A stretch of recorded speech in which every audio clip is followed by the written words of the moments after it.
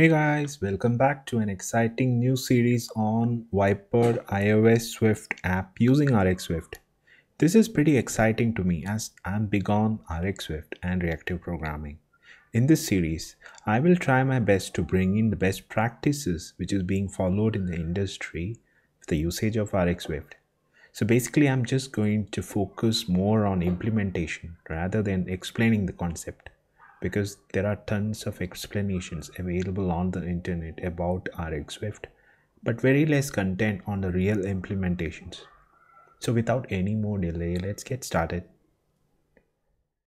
So I'm gonna start this tutorial using an existing Viper Swift project, which was built, which is called Green Grocery, which I had built some time back, and those tutorial episodes are available right now. So instead of Rx, whatever we are using in this project is plain closures for bringing in data from one layer to the other. So whatever we are going to do in this episode, or at least in this series, is that we will get rid of all the closures and then replace it all the signaling layers using RxSwift. So before even beginning, let's bring in Rx in the CocoaPod. So for that, let's go to our pod section. Let me just drag that pod here so you don't see any Rx content yet there. So let's go to the Rx reactive programming Rx GitHub location and see what we need to add. Where is it? It's documentation. Let's go to RxSwift. So it gives you all the explanations required, like why use Rx, the basics of getting started and everything, traits and everything.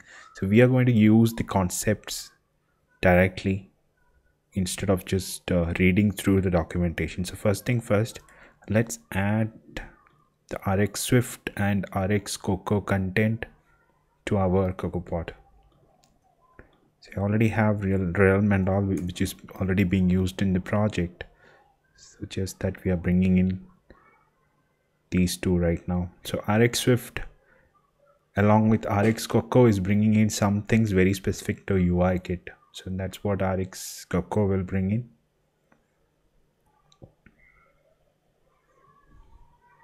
So one of the advantages of learning or implementing in reactive programming or Rx is that once you learn this, it can easily be used in any other platforms. Let's say if you are having to use Rx Java or Rx any Rx C# or Rx.NET, whatever you do in other platforms, the approach is the same because it is coming from the reactive X community. So that is one of the biggest advantage of learning Rx or reactive programming. So I have included this pod right now. So let's just recompile and bring in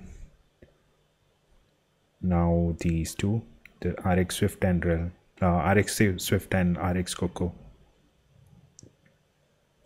Compiling might take a little while, so let's start with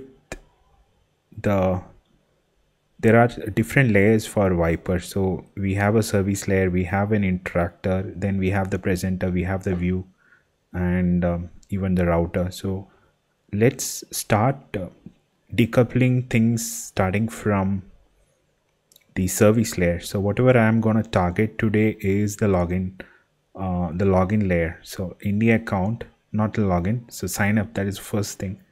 Let's decouple sign up, where we have things like in the presenter, everything is happening. Let's say if you start a sign up of a user, it goes through this validate first and then goes through the sign up function. There's two things which are happening.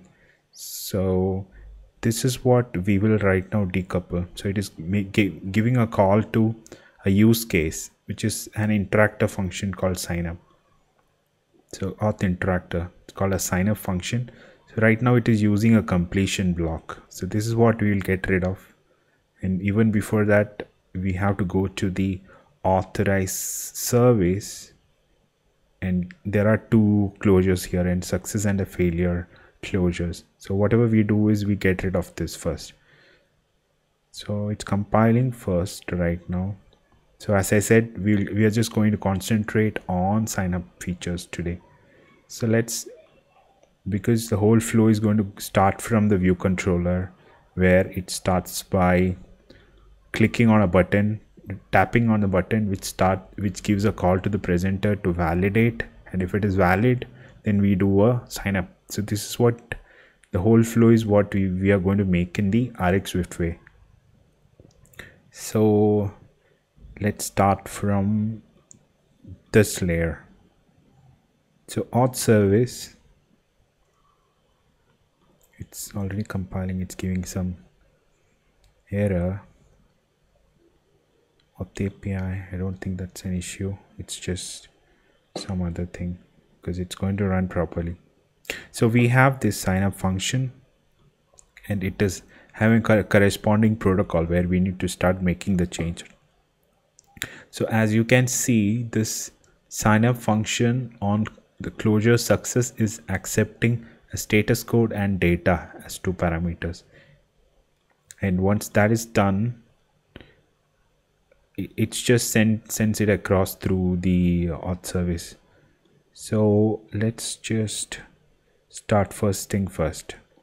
I'm gonna get rid of this and replace it into the Rx version. So there are two. First thing, let's import RxSwift. That's what we will reuse here. So there are two ways we can do it. First thing is we can return a regular observable of this type, let's say. So underscore is not needed. Status code and data is what we will return. So this is the first approach. I'll show you both. First is observable. If I had an observable, I'm going to use whatever I did is I just replaced these closures, success and failure, with something called as an observable with these type, with this tuple as the type of this observable. So I just replaced that. Now let's see what all changes I'll have to make.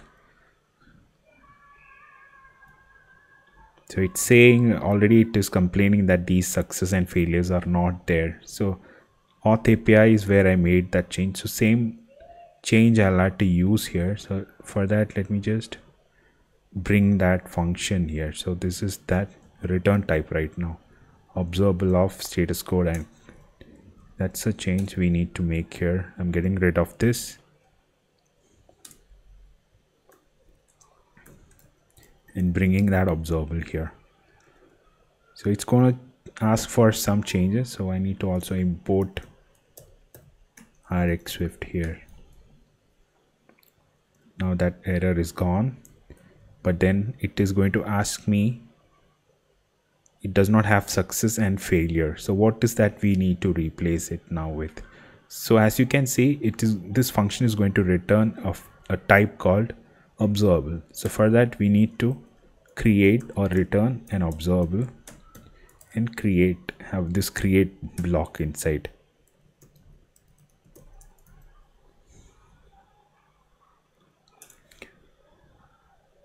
So let's bring in whole of this thing inside this return. First thing, we are done with the first thing.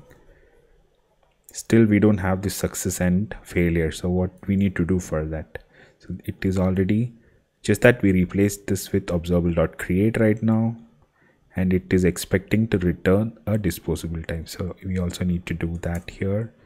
Return disposables dot create. If you need to do any kind of cleanup, let's keep this block here. So this first step is done, where we created this return type here, which is of type observable.create. It also will need this type to be defined, observable of int data. These two needs to be written. That's what we will receive here. So as soon as we have created this, we can use this subscriber parameter. Just comment this and then use that subscriber on. You get a function called on next, that is like sending one signal as soon as it is received from, let's say you made a request to the server, sign up server, it made a request using HTTP service, and it returned you a response, and this response, once parsed, gives you a status code and data. This is what the signal that you need to send through this subscriber. So for that, status code and data, that's done. So I can just get rid of this success right now. So this subscriber is now taking care of sending this data. So what happens if there is a failure? For that also, Rx is providing us on error. So on error, what should happen? So you just need to send an error type here.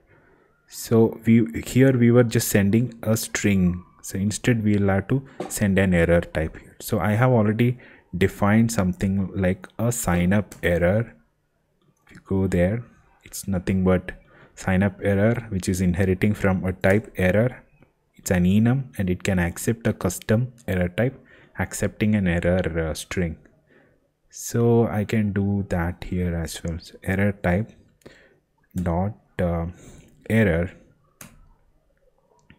and I can just say pass the string signing in failed, whatever we had done at the bottom. So I can get rid of this failure as well. So this is my first construct, and it is also giving a reference error here. So we can capture this parameter here, and then it will not give you that because you're passing it as captured here. The HTTP service is passed here. So now if you compile, at least you don't get any error within this block, because we already cleared whatever things like success and failure. So the first block is already created. You create an observable.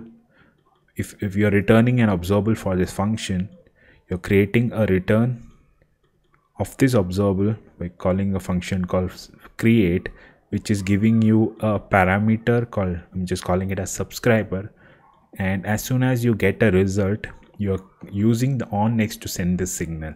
So because this is an HTTP call, you're not expecting it to keep on sending you multiple signals. So as soon as you get an on next, we can actually terminate this signal by calling something called as on completed. So whatever is happening right now is you created this observable, you made a HTTP call, and you send that signal to on next, and then you are not expecting any more signals to come from this response. So as soon as that is done, we can always call on completed to end this subscription. So a subscriber can end stop sending signals in two cases. One is when you call an on completed, or if it encounters an error. So these are the two cases where this observable can stop sending signal. So this is done.